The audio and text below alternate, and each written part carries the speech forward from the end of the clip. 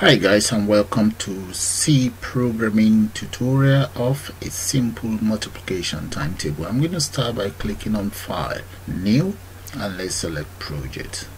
And in here, this dialog box, I am going to select Console Application. Click on Go. Click on Next, select C, and click on Next. And I'm going to give it a name and just call it Times Table. Click on Next and finish. There we go. That is my times table there. I'm then going to double click on the main. Right inside the main, let's come right here and just declare the following variable. I want to go for n. N would represent my number, comma, then I'm going to use I for the loop. Let's increase this font size so that you guys can see it. Now right here where we have printer, I'm going to change that to enter a number. Enter a number. There we go. That is fine. And right underneath, I'm going to ask it to scan F. So that's going to check the value that I entered. So let's say %d and comma and n. So that takes in the value that I've just entered. Now I'm going to then use a for loop. Let's say for I equals 1 column I less than and equals to 12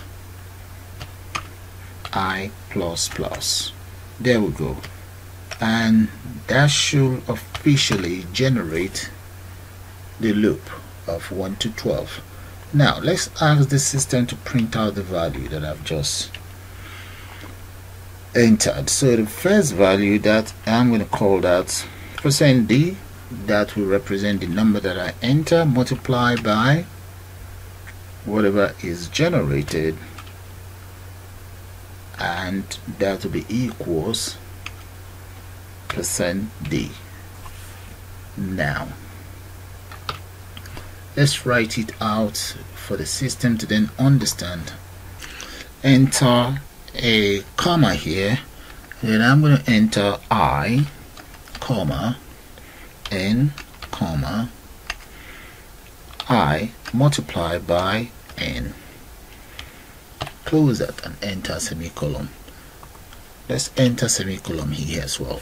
And I'm going to also print out a message here. Let's come right down here and just print out a message in here. So in that very message, I'm going to enter multiplication timetable there. So let's do that. So it's simple. I'm going to call it simple multiplication times table. There we go. And carriage return or next line. There we go. And that's all there is to it, guys. So I'm going to now compile and run here. So let's click on that, build and run. Oh, there is, let's close that off. Right, so let's do that again. Compile and run. There we go, guys. Enter a value. I'm going to enter 9. There we go. Look at that. And that's how you create your own multiplication timetable in C programming language. So I'm going to show you guys the codes again. That is the lines of code that I use. Have a good look at it. Run the program again and just enter whatever in there. Let's say 5 times table there. So with that, guys, I'm going to call it the end of this tutorial. I suppose you guys enjoy it, and you all have a nice day now. Please do subscribe to my channel. Bye for now.